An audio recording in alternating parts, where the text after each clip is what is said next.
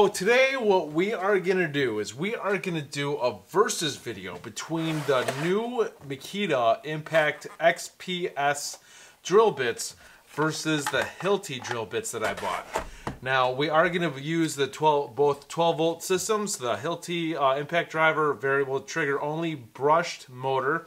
The same thing with Makita, we're going to use the Makita brushed variable trigger impact 12 volt impact as well. So both of these aren't really that strong, but the focus of this is not against the tool, it's against the bits. It's always good to have something that has stuff you'll need like scissors right at your disposal without looking for them. So that's why I got that kit. There we go. Alright, so let's check these out. There you go. I was hoping for a red background on those, but that's alright. I like the case though.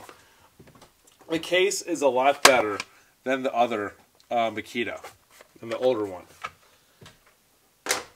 So, but these bits are seriously awesome. Both HILTI and Makita. So that is garbage. Let's put this away. This drill bit kit is all the craze right now, and we are gonna find out why. What we are gonna do is what I did in a previous test when I had a drill bit war. We are gonna use the same bit, and we are just gonna go at it PH2, and let's pick out a PH2 from here, which I gotta order more HILTI bits. So this kit was the HILTI kit, the Makita kit was $30. The HILTI kit was HILTI kit was $96. So three times the price than Makita. So, but that's why we do these tests. That's why I bought this, was to see on how well these actually go. There we go. We are going to use Makita's. I like that. I like that a lot. Alright, so we have Makita's bit holder right here, black. That's awesome. I like that. Now I got HILTI's right here. My favorite tool that I own is right here. I love this thing. Alright, so comparing the two, the Makita has to have a very strong magnet in there to keep it in place, because HILTI actually has a ball bearing system in there to where a powerful magnet and the lock. So there we go. There is Makita's. All right. So what we are going to do is we are going to test out on how these are. All right. Both of these have 4 amp hour batteries. 4 amp hour. 4 amp hour. Now let's see what this can do. All right. We're going to drive them in. There is a fuel gauge on the 4 amp hour, so battery is full. We're going to drive just a couple of 2.5 inch screws in. I think these are masonry bits. No time, we're not timing things. Alright, that's that. Let's do the HILTI.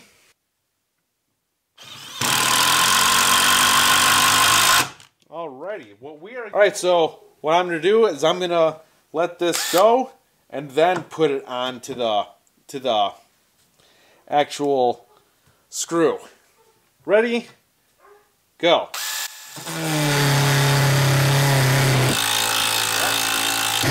It caught it. It caught grip and drove it in all the way. It is HILTI's turn. All right, ready? Go.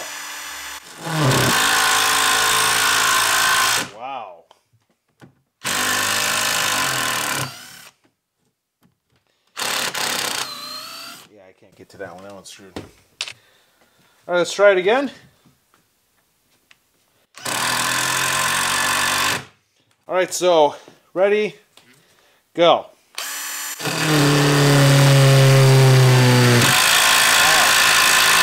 Wow. I'm not gonna lie, I am having trouble destroying these. Alright, Makita's turn. Alright, so ready? Go.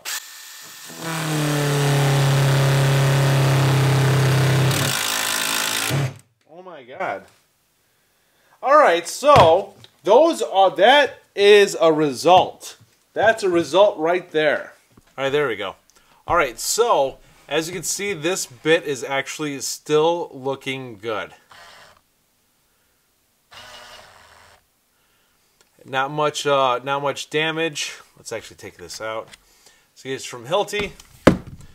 Alright, so not much damage. It did get rid of the clear coat, but the shape of the actual PH2 Phillips is still there. Alright, take that out. As you can see, Makita does have some chipping at the tip. There's a little curve at the tip. It's the Makita's bit still is completely usable, but HILTI took the least amount of damage because HILTI's barely did anything. All it did was get rid of the. It just made an area shiny. That's all it did. But Makita is completely misshapen. Alright, but I think we should destroy them. Alright, let's destroy these. Alright, so when it comes to this, we are going to take Makita and HILTI out of the equation when it comes to tool. We are going to use the Milwaukee 2853-20 to kill these bits. We are going to use this on speed 3 and completely destroy these bits. Let's drive it in. Didn't even need the impacts. All right, drive this in. This is going to be for 1. I am going to pull the trigger and put it on there while it's spinning, and it should destroy the screw head, and the bit. So we're going to judge this by whichever drill bit smokes into a cloud first, because that's what I experienced last time I had a drill bit war. So whoever creates the big cloud first loses. All right, so ready, go.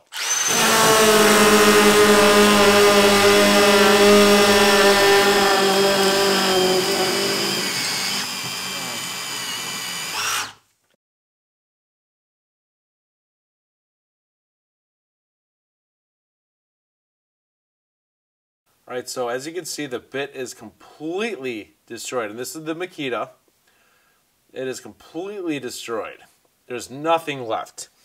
And so the HILTI still has a stem in the middle from where it was for the in the middle of the Phillips, if you will. So the HILTI actually has more material left than the Makita does. The Makita is completely flat, and the HILTI has some material left. They're both done. They're both useless. Both are dead bits, but that is a result.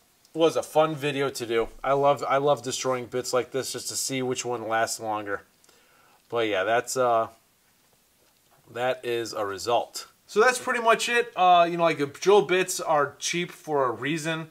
And so even the most expensive drill bits do die out. Like, that is completely destroyed. Please subscribe to the channel, hit the bell button to be notified of future videos. This is Dave Nicholas. Thank you for tuning in. I'll see you guys next time.